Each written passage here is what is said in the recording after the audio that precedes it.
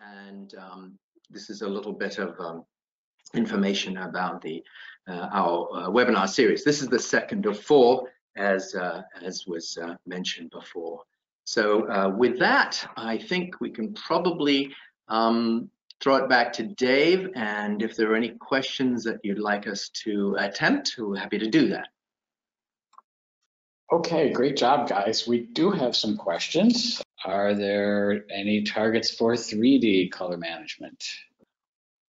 Well, none that have been tested extensively. So let me just say, like with any research project, there's lots of ideas, but nothing that's really been tested well. I think the thinking around this is that there are lots of ideas on how to do this. But now, so how do you execute that? I guess is the greater question. Here, let me offer an example. I once had an idea of a hemispherical, what they call Lambertian, so it doesn't change with light angle, neutral object. And we've seen these used with, for instance, X-Rite. They've used these hemispherical objects. So I presented this to a very renowned color scientist on digitization. I said, look, wouldn't this be a great tool for at least getting a foothold on color capture for 3D imaging? And the gentleman was quite honest, and he said, well, yeah, but I don't know what I would do with that. And that tends to be the stopping factor right now is, well, you can digitize anything and you can think of these great objects, but what's the follow through? And that is frankly what's preventing, I claim, any good and reliable techniques for color management in 3D. Okay, yeah, I tend to agree with all of that. What do you do with this stuff? Okay, so this is a little bit of a loaded question, so try to keep the answer under an hour. Is the maximum delta E value set to 2.4 because that's when the human eye will recognize a color difference? Oh, no. Well, I would say that that was just an example. So for the two, I think what was in the example we showed, the delta E was, for that criteria, was 5. And I think we associate that with a 3-star FADGI level. We're saying, okay, and remember, that's the average. Now, and Dave, you could even pipe up on this. There is this claim that the delta E of 1 is what the human observer can detect. And that is probably very nearly true, but only under very strict circumstances and viewing conditions. That's dual stimulus, and meaning you have both samples, A and B, before you. It's with an average observer. It is under the right lighting conditions. And what I've always been impressed with is, if you can't make a decision on if there is a difference, you are forced to make a decision on that, which one is different than the other. So, but I don't want to go down that rabbit hole too much, though. All I'll say is, so to answer your question directly, no, that is not the reason we have that limit. Right, and there's a follow-up here that directly relates to this, and that is, and I think the answer is go to like FADGI or Metamorphosa in terms of what is the commonly accepted tolerance for delta E2000 in digital heritage applications, and the answer is going to be it depends, but why don't you go ahead and answer that? Depends on the content. Depends on the content. Depends on your ability to manage that, which then leads to cost factors. And we're often confronted with that from vendors and users saying, well, yeah, I can give you a FADGI 4-star and a delta E of less than 2.0, but that's going to affect my workflow. That in turn affects costs. So at some point you have to say, good enough. And I think this goes to where Peter is mentioning is Test for purpose. test for purpose. By the way, you can manage these errors with post-processing. Now, that's a debate that's still going on, whether that's acceptable or not. I claim it is, within reason. I think the word I use is do no harm image processing. Okay. Yes. Next one I have here is, why is it so difficult to achieve a neutral white patch alongside neutral gray values? The white patch always seems slightly off in regards to neutrality. Ah, Interesting. okay. Well, here, I think I have a good, and Dave, you can help me again on this, but I know this isn't your presentation, but it's not impossible to get a truly white patch, but once again, it all comes down to cost, durability, and frankly, I found its ability to maintain hygiene. So, for instance, some of you might have heard of Spectralon. That's very white. It's very neutral, but boy, that you've got to be careful in using that because it does get dirty quickly. So, what we've now started to do, and is because I got caught on this, is that we've noticed that yes, the white always is a little bit off, and this is now why we're starting to veer towards, rather than neutrality defined by RGB values, basically all count values being the same for a white patch. We're saying, well, really, we ought to measure that white balance, if you will, colorimetric. So to take into account the small differences and not being quite absolutely neutral. Okay. And we can do that. That's easily done. Okay. All right, so next here, what test targets do you recommend for controlling the digitization of color transparencies? So just if I could ask, there's a lot of questions here, so if we can somehow yes, abbreviate Dave. these answers. Sorry, shut up. The test targets for color transparencies, was that right? Color transparent, yeah, color transparencies on motion picture. Did you say motion picture? Yes. Okay. Like a test target for that. Okay, I don't have a good answer to that. I have some opinions about that, but I think they're debatable. They're probably not covered well in this forum. Let me say that, and I don't want people giving me phone calls and beating me up. Okay. Maybe continue at a later date. Continue to thank you, Peter. What is the functional differences between a spectrophotometer and a colorimeter, and what justifies the significant price difference? Go, Dave. Want me to do that? Sure. Yeah, you do that, Dave. Tell you what, there's definitely companies out there that make a spectrophotometer and they cripple the hardware or the software in it so that it only puts out colorimetric values. And I know this because there's companies that let you upgrade a colorimeter to a spectrophotometer with a software upgrade. So all the hooks are in there in the hardware, and yet they just don't give it to you because you don't pay enough. So these days, a spectrophotometer, I think that's the case for a lot of spectrophotometers these days.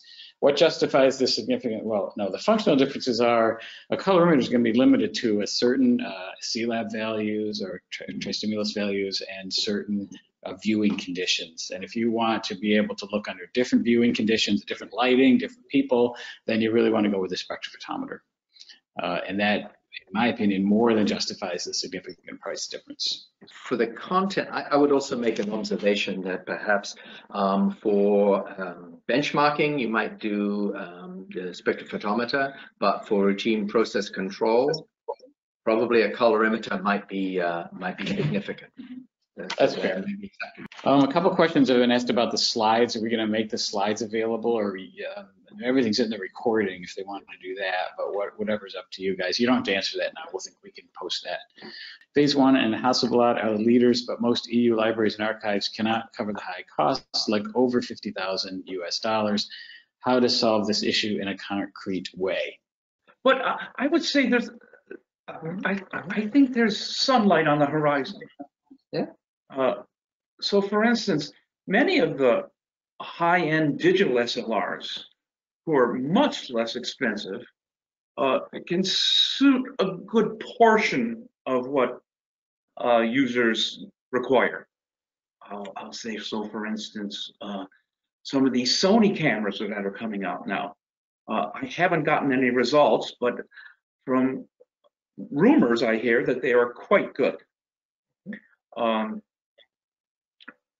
also be aware that, and this goes back to one of the slides Peter says, is that megapixels are not necessarily resolution, and that you will see some very high claims of quote resolution, but my experience has shown that as you get to those higher resolutions, you better know what you're doing, because cameras now become more and more unstable in those positions. So objective evaluation is going to help determine which way you go, on that, whether it's a well-known system or not. Alexandre, our friend from Brazil, as you know, the smartphone's cameras have been very useful nowadays. What do you think about computational photography? It means the computational photography as a part of institutions' collections. So I think it's kind of the question is, what's the role of a smartphone in this archiving world that we're in? Right. So the implication would be there'd be perhaps some computational photography involved with the capture from smartphone. Is that acceptable? I'm not quite sure of the question there.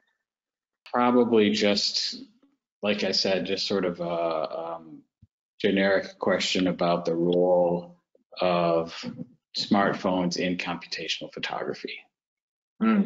Yeah, I don't really have any input on that. It'd be great to look into that, but the computational end is not my bailiwick. Don't have any feel that. Well, there's certainly issues with a smartphone in terms of what you're able to actually control. I think they're getting better at that these days, but a few years ago the control was so difficult that when you try to do real imaging and it's changing the white point or it's changing the exposure at each point, it's kind of impossible to get real science from it. But I think things are better now. All right, here's another one here. I assume the image capture is recorded as raw image file format. Yes. What is the production speed after color calibration is done using the standard patches? What kind of post-exposure adjustment is needed, assuming automatically done on some kind of software? A very specific question there. Does that make sense? I think so. We probably can't give a full answer. What might be implied there is automatically building custom profiles for managing the color, if it's related to color. That can be done. But I don't have any really input in terms of the processing speed and the complexity. Is color evaluation using standard charts also applicable to materials with translucency? I would say no. Good question. No.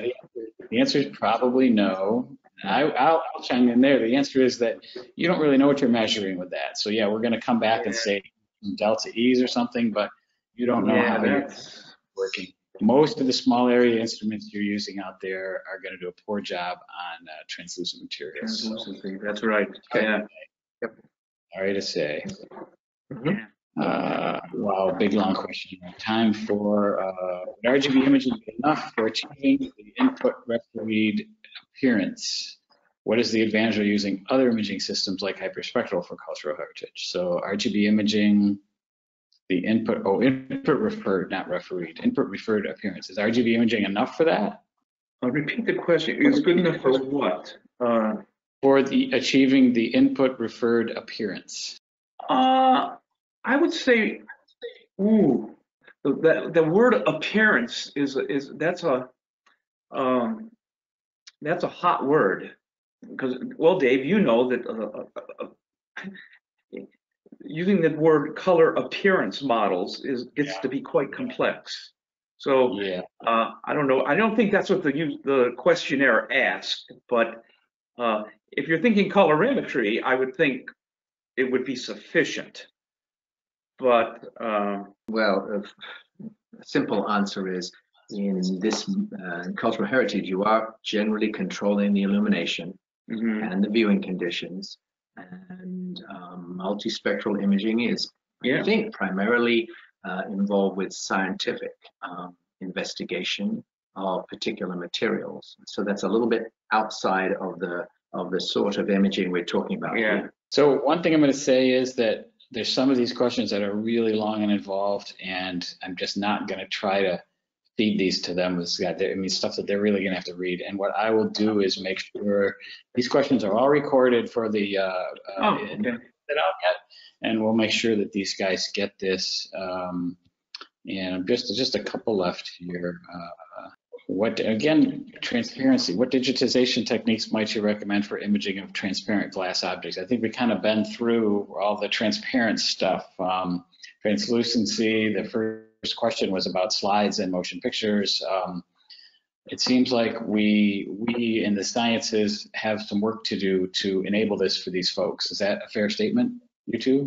Yes, Yep. and I know if users subscribe to ImageMuse, as the listserv, there have been a number of back and forth questions actually handled by the folks at Corning Glass on that question. Okay. Yeah, I forget the gentleman's name, but he's been quite active in answering those questions on glass imaging. Okay. So I kind of, at some point we got to cut this off, but There was one question that came up in the previous webinar With Janine. with Janine, and the question came up about immersing oil immersion for scanning of film. That's right, yes. And I think it was, when would that be used, or is that recommended? And I can pass that over to Don. Oh, yes. Well, Peter cued me on this, and so I went into my research mode and asked my contacts, and they said, well, yes, film liquid immersion was done. It was largely done for what they call drum scanners in the way back days. And their assessment of that currently is that the conservators would kill you if you attempted that these days, because it would probably change the makeup of the original content. And it's very hard to clean to do that well. The claim was actually, in a physical sense, the reason that was why that was done was to hide scratches and digs and surface artifacts on the film. Okay. And the reason, frankly, that was occurring, why those were appearing, was because they it was the illumination geometry, is that it was very specular illumination geometry, which really enhanced the visibility of those scratches. So in today's world, if you do especially digitization of transparency material, like with a camera on a stick capture, is that usually those are diffuse sources underneath. And so that would largely eliminate the appearance or the enhancement of those scratches. So generally not needed. Generally not needed. Yeah. Okay. These days. Okay. Anything else? Sorry, I didn't mean to interrupt. We're mostly out here, so as I said, if we didn't get to your specific question, I apologize. Some of these were very long and involved, and we will get all of them to Peter and Don to see what they can do with them. We have all your email addresses and all that. So I think, unless Susan, you have anything else you want to add here? I think Susan's still there. I was muted, and no, I don't have anything to add at this point. Okay, our next webinar will be let's see what day, next Wednesday, I think is. Remember, Susan, I want my spectrophotometer back. Thanks for that, Don. Let's see. The next webinar is going to be David Walls, and it is going to be next Wednesday, again at 2 p.m. Eastern Daylight Time, same time as today. And with that, I guess I will say thanks again to Peter and Don for your hard work, and Susan for presenting on behalf of IS&T. And we'll sign off now. The recording will be available by the same web link that you used to register for this webinar. And you can go ahead and share that. You're welcome, guys.